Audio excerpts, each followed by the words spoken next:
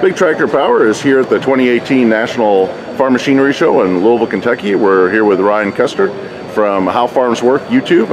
Always a great channel. Enjoy seeing your farm. And so what brings you out to the show this year, Ryan?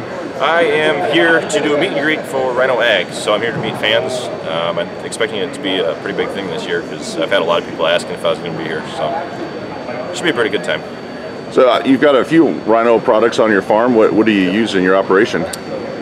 We have a Rhino 4155, just recently the Rhino MDB 130, the Rhino RDF 14 wheel rake, and the 70 series Rhino blade. What am I forgetting?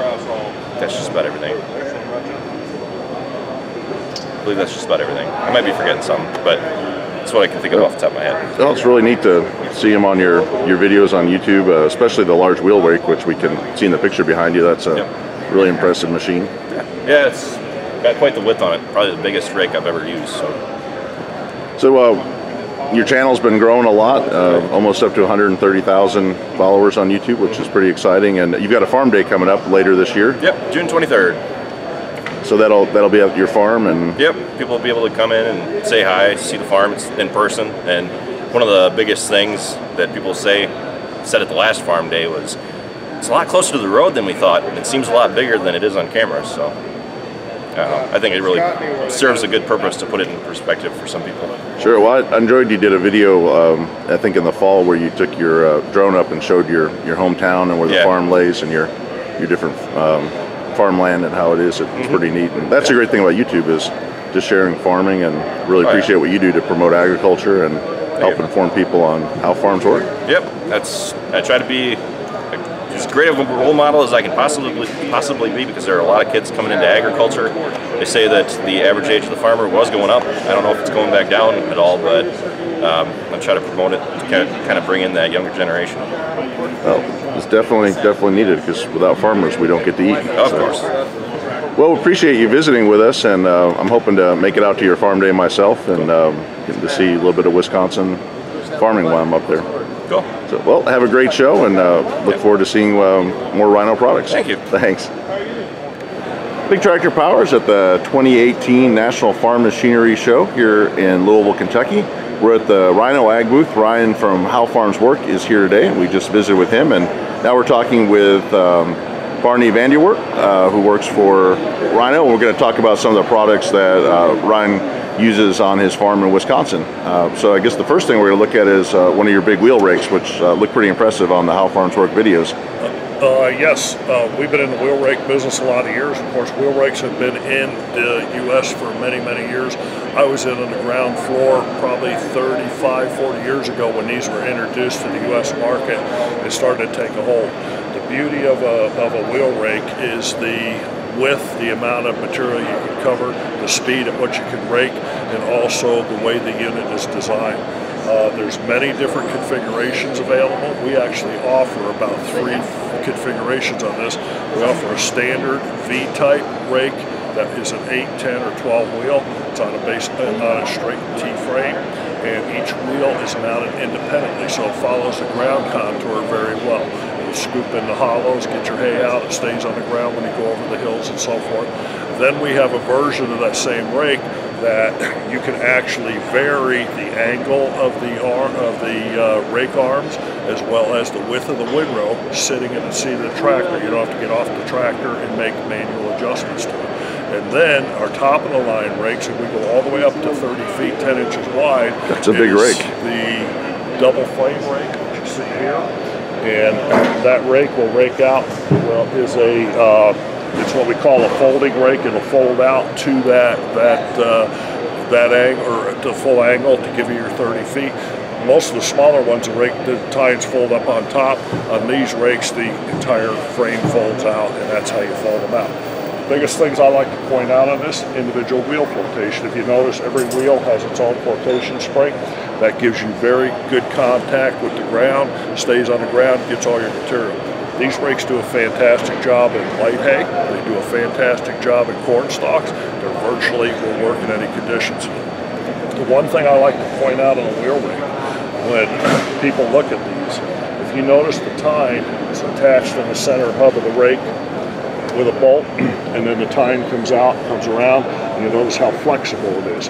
Back in the old days, wheel rakes got a bad name because these tines were mounted on a wheel. They were very stiff. Anything you came to in the field got kicked into the windrow.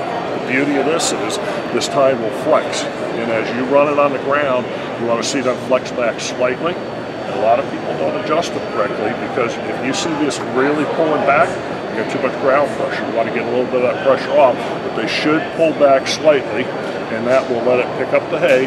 But the beauty of this is when it comes around the back and releases the hay, that tine will tend to kick, and that gives you like a tedding action. And because of that, this gives you a fluffier windrow than what you'll get out of an old parallel bar rake or something like that. So the rake actually, the wheels, the way it works, sweeps the ground very cleanly, and when it discharges the hay, it leaves you a nice fluffy windrow and lets the air get through it. Air dries hay, sunshine has nothing to do with it. We like nice dry air moving through windrows to give you a dry material. One of the most comfortable places to hang out at the National Farm Machinery Show is the Rhino Ag booth because they've got their own benches that they make at the factory, which I don't think are for sale to the public, but they're definitely a neat bench and design. Everybody asks about it. They take a look at it. They say, hey, that's pretty cool. It's actually got a handle on the back and you can roll them around. The Helbin wheel assembly are off of a flex wing rotary cutter. And the unique thing about it is, if you notice the tread pattern, that tread pattern is actually a Rhino hoof print. So if you saw a Rhino in the wild, that's actually what the hoof print looks like. And the neat thing about this is, when you go out in the field and you see that tire imprint, you know you had a Rhino in your field. That's pretty cool. So anyhow, now the method to the madness on this type of tire is simply, a number of years ago, everybody used aircraft tires on mowers to durability. They didn't go flat and foam filled them and so forth. But the problem is we can't get enough aircraft tires to fulfill the need. So we're actually putting on new tires on flex wings. So what we did is, on the new design of flex wings, we actually came out with this Rhino Trax, what we call tire, and we build these ourselves. We're the only company that handles them. They are foam filled, so you don't have to worry about them going flat. They go up and down the road very well. They don't bounce. They give you a good ride. The Rhino Trax design is also self-cleaning, so it does a nice job of cleaning your tire out as well. Last year, when they were working on the shows, engineering got involved in it, and they built some props for the show.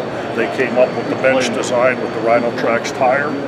Well, Barney, watching Ryan on How Farms Work YouTube, we've got to see him mow down a lot of different material with his Rhino mower. We've seen him go through 8-foot tall weeds and grass, mowing a lot of brush on the pasture and out in the field, mowing corn stalks for stover. So what can you tell us about these mowers? Well, the first thing I'd like to do is make a comment about Ryan, because I catch his YouTube channel every once in a while. I'll pick up on one of those, and then we also use some of that video on our own website. But I kind of get a kick out of how, since he's got his Rhino Ag 4155 cutter, all of a sudden the farm looks a little neater, because on his YouTube videos I'm seeing him trim out hedgerows, I'm seeing him knock brush out of pastures, cleaning things up. What a lot of people don't understand about a flex wing rotary cutter, yeah, you're going out there, you're cutting down the grass, but really it's a management tool, or a forage management tool to feed your cattle. You get out there in the spring, that lush growth comes on, your cattle mow it down, and then it tends to dry out and get tough. You go in there with a rotary cutter, you knock it down, the regrowth comes back, you basically get a second crop out of it. It's like making a second cutting. You also knock all the brush out of your field and make more room for the beneficial plants to grow, instead of a big multiflora rose plant or something like that. So I've noticed Ryan enjoys using that to clean up fields. The thing about a Rhino, if you go to Rhino Ag on our website, you'll notice some machines that we're actually, there's one working in Texas that runs 6 days a week, 8 hours a day, and they're actually cutting down trees that are 30 and 40 feet high with it. Wow. The machines will actually go, our cutting capacity goes all the way up to 5 inches, so you can run 5-inch material.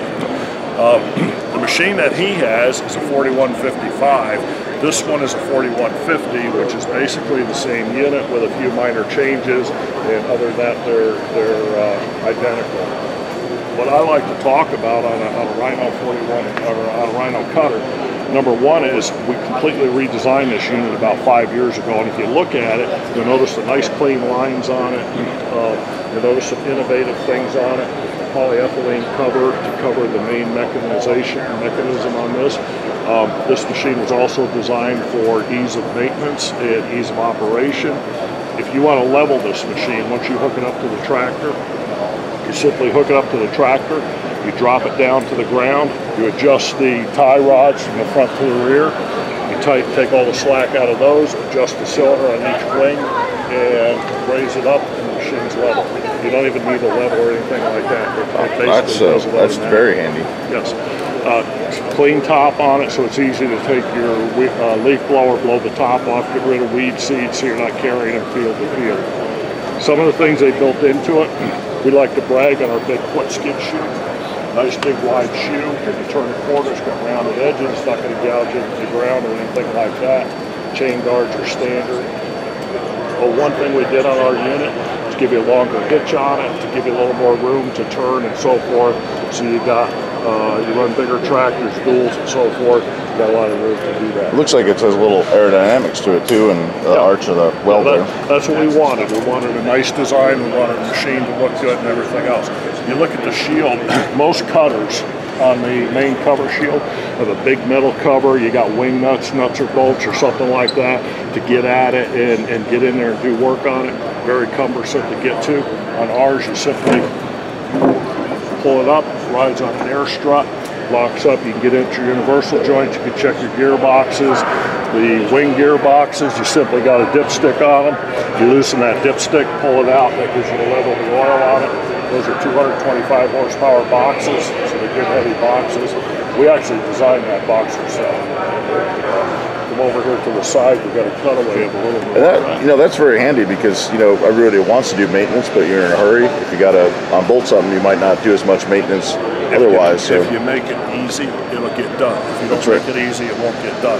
We also, if you look at this cutter, we think about safety, we think about your safety and everything else. You'll notice here's a little pan underneath here. What that does is when you close this shield, you got 360 degrees of protection, so that nobody can get anything in the way of the gearbox. And the thing that's unique about this, here's your dipstick where you check your lubricant. It just open that up or pull it out every day. Make sure you got your oil in it. Drop it back in, turn it in. So that's where you check it. We actually call this the EZ gearbox.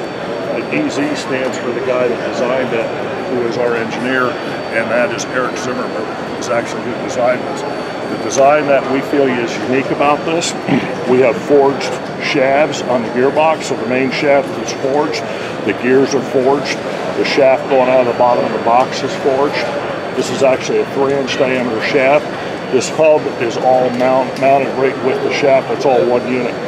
The seal on the bottom actually has many corners that anything would have to go around to get into it. So it's very well protected as far as getting string wrapped around it, barbed wire, anything like that. It's a good secure system. It's very durable.